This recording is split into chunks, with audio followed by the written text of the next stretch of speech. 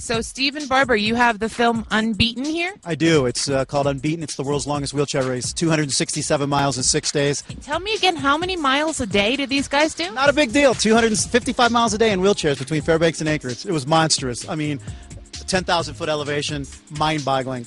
And so what I'm trying to do here at Sundance is raise the profile of the disabled athlete. Dan Aykroyd narrated it. He hosted it for me. Clint Black wrote me a song. Norman Lear gave me money. Pam Anderson gave me money. So what's the biggest message of the film? What's the takeaway when people see this movie? That if you think you have problems, you don't have any problems, man. If you got your arms and you got your legs and you're walking around and you're looking for the bigger house and the bigger car and the bigger movie deal and the bigger blah, blah, blah, blah, blah, life is good.